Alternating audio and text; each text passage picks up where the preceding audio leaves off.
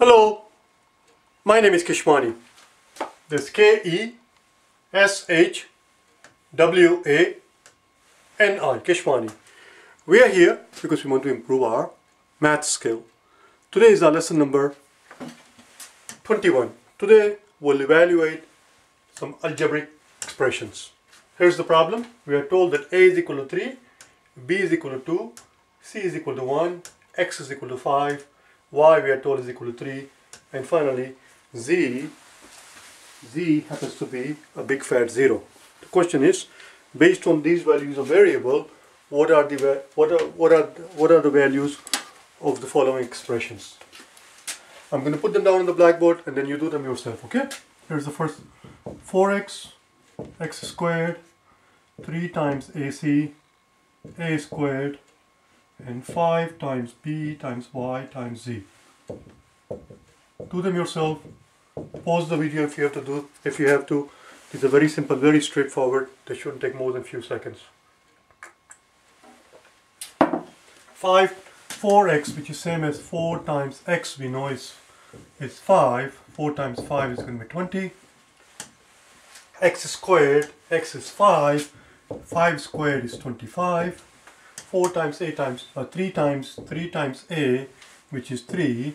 3 times a times c, which is 1. So 3 times 1 is just 9. A squared, a is 3, so it's 3 squared, which is 9. And 5 times b times y, 5 times b times y times z. What we have to understand, what we have to realize here is that it doesn't matter what the value of 5 times b times y is. At the end we're going to multiply it by z. Z appears in the expression. Z we are told is 0. Any number times 0 is 0. So 5 times b times y, it doesn't matter what that is, times 0 is just going to be 0. Let's do next 5. Let's do next 5.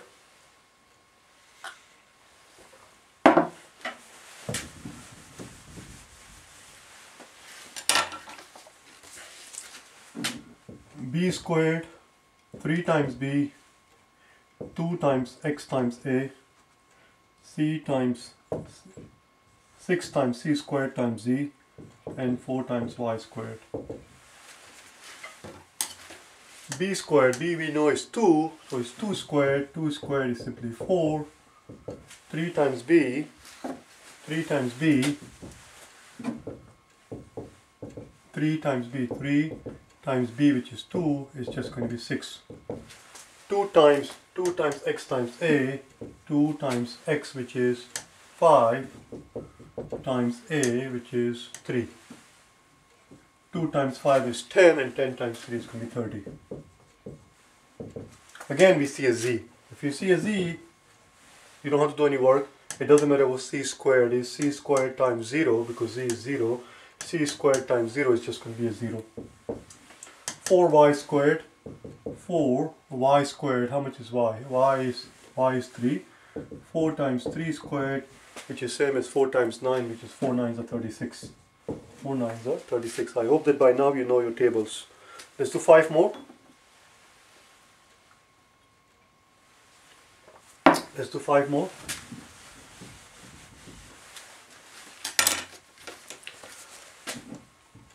Seven c squared, 9b squared, 8bcz,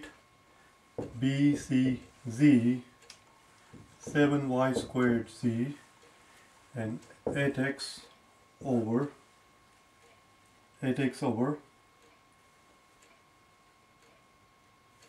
b times 8x over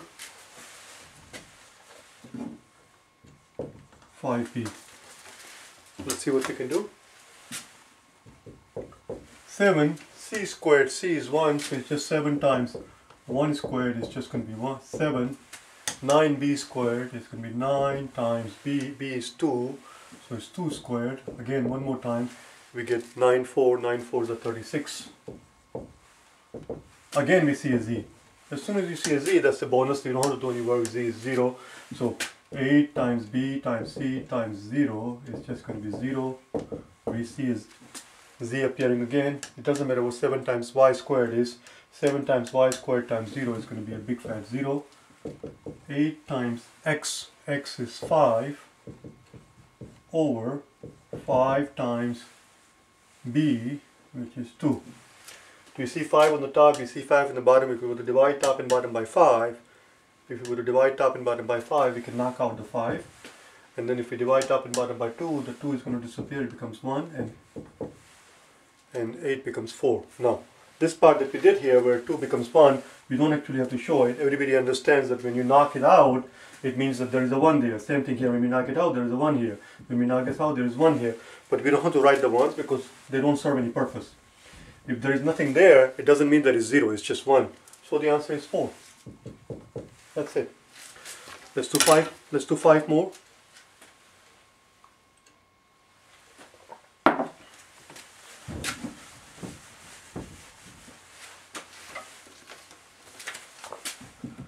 Nine times x times z, 7 times ac, 4x squared, b squared minus times c squared times x squared times z squared. And since they are all squared, it can also be written as b times c times x times z whole squared. 9 times x times z, z we know is 0, so it's just 9x times 0, which is just going to be a 0. Any quantity that times 0 is 0. 7 times a we know is 3, so it's 7 times 3 times c is simply 1. It's 21. 4x squared, x is 5, so it's 4 times 5 squared. 5 squared we know is 25, and 25 times 4 is going to be 100.